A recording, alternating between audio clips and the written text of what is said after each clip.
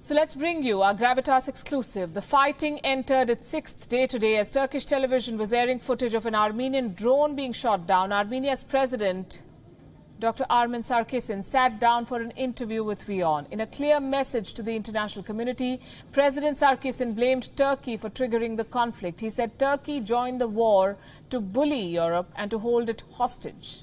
Here's an excerpt from that interview.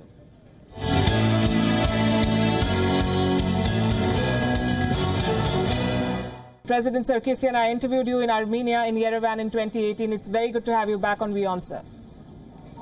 So it's very good to see and hear you. And I'm looking forward for our discussion. Yes, it's been almost a week. The hostilities are not ending. Are Armenia and Azerbaijan heading for an all-out war, according to you?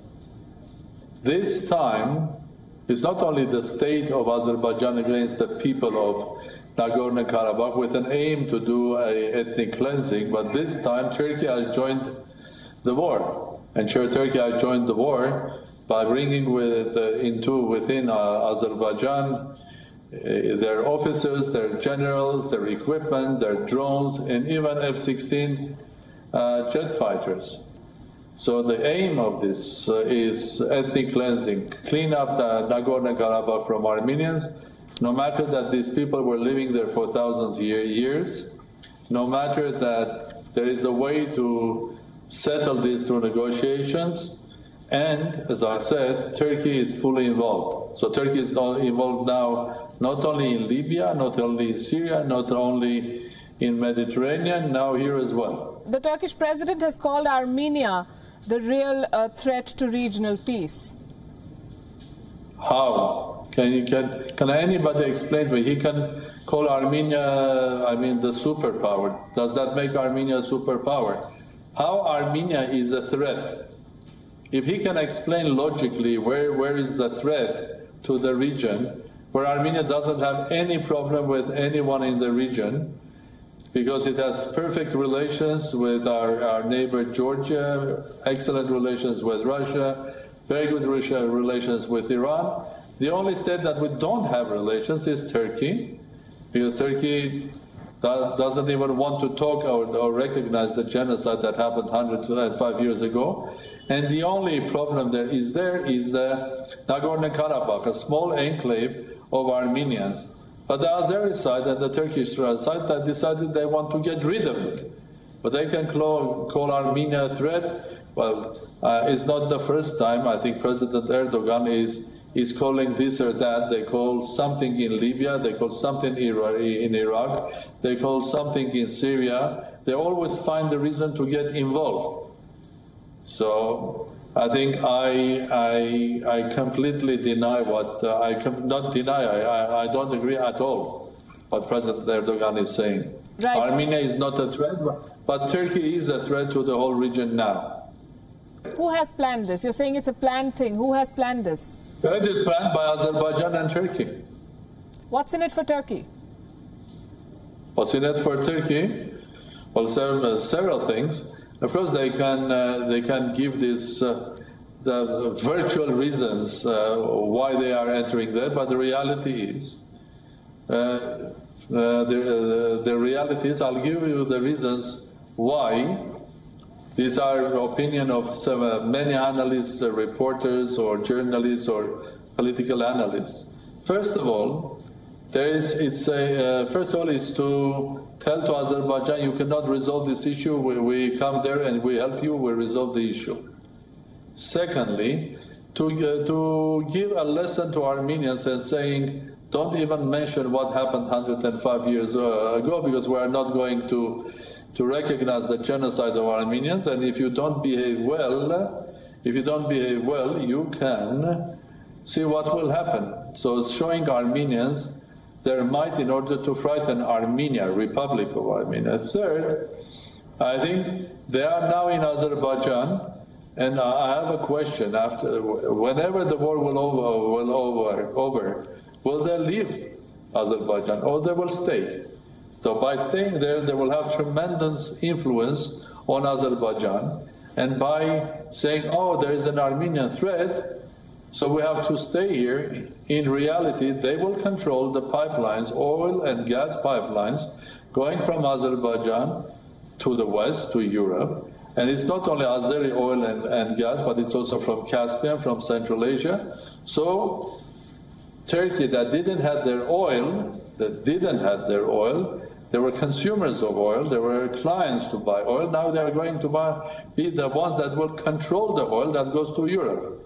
And Europe will become a hostage in front of them. So what is the reason? Why on earth Turkey has gone into conflict with Greece and Cyprus? Why on earth they have what is their interest? What is their reason being in Libya? And so on. So I think the Armenia is not fighting anywhere, any of these countries. But Turkey is doing it. So for Turkey, indeed, this is also energy. This is control of Azerbaijan. It is also basically tomorrow they will start bullying Europe because they will control the energy pipelines and so on and so forth. So there is absolutely clear geopolitical gain that Turkey will have with this war. Azerbaijan's president Ilham Aliyev has said that his military would keep fighting until Armenian troops withdraw fully from Karabakh. Now, Armenian Prime Minister Nikol Pashinyan has also spoken, and I'm quoting from what he said. He said, it's not very appropriate to speak of negotiations at a time when intensive hostilities are on. To me, it sounds like a classic stalemate. Are both sides even interested in a resolution, sir? Well, what President Aliyev said is called classical ethnic cleansing. So we'll not stop until we'll kill every Armenian in that territory. It's called ethnic cleansing, cleaning up territory from people that lived there for thousands of years. That's clear for me. What my Prime Minister is saying, basically when there are people dying there, we have to do, in this specific case, 2 or 3 steps first. Step 1, Turkey has to withdraw. They are not a party of this conflict. They have to withdraw from this conflict. Because imagine if Turkey is involved, then third party, fourth party, the regional powers will start involving. We will get a mess. We'll get something which will be 10 times worse than Syria. So the solution is pretty clear. Turkey has to withdraw.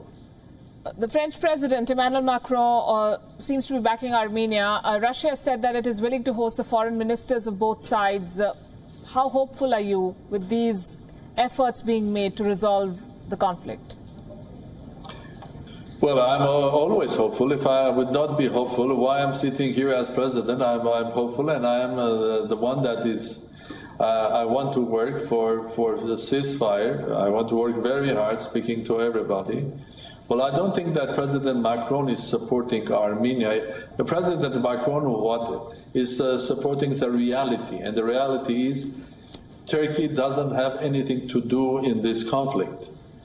I respect President Putin's offer and Russia's offer. I think the Armenian side of Nagorno-Karabakh and Armenia will always be ready if there will be further steps, and the Azeri side will be saying we will be ready for negotiations. I think we were a part of negotiations. We never denied that we don't like the negotiations or were unhappy with negotiations. We didn't deny negotiations.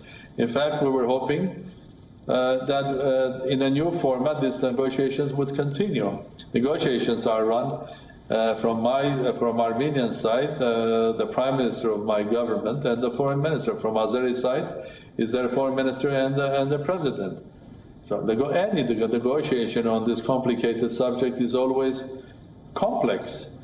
Maybe you are happy with negotiations, maybe you are not happy, maybe you are happy with the negotiators. It takes time, and you have to be honestly believing that your solution could be found through dialogue, because negotiations is not only negotiations, it's building up trust. But the moment you break it, start a war, I think that trust goes back to 30 years back. You've also urged the international community to intervene, and you just told us that this could be worse than Syria if there is no timely intervention. But is the world giving this conflict its due attention? Because there are too many distractions. America is busy with an election. Turkey and Russia have too much on their plate, as you've also mentioned. Europe has Brexit and the Eastern Mediterranean tension. So who is going to intervene? Well, exactly. I think that your logical sentence was absolutely beautiful, except the fact that you are saying that Turkey is busy. Turkey is the creator of this conflict. So if you take out Turkey from your logical sentence, yes, indeed, United States is going through presidential elections, so it will be very difficult to have their attention.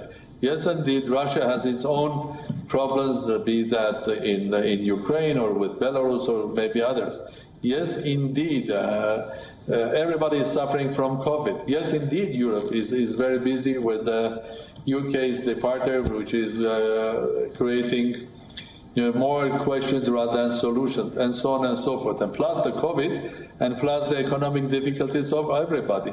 That is why this moment was chosen by Turkey and Azerbaijan to attack, because they know that the international community is so busy, so they can do whatever they like. They can behave like I don't know. They can bring terrorists to a terrorist and jihadists into this picture. They can bring their army from Turkey, and then the international community will try to intervene. But as you said, because everybody is busy, the needed pressure will not be enough. That was their calculation. There's only one thing that they didn't calculate, that people of Nagorno-Karabakh have been fighting for thousands of years for themselves. So they are not going to give up. President Sarkisian, thank you very much for being with us on WION. Thank you very much. It was nice to hear your voice. Thank you for watching Gravitas on WION's YouTube channel. If you want to stay up to date with what's happening around the world, then subscribe to our channel and don't forget to like and share. Thank you very much for watching WION. World is One.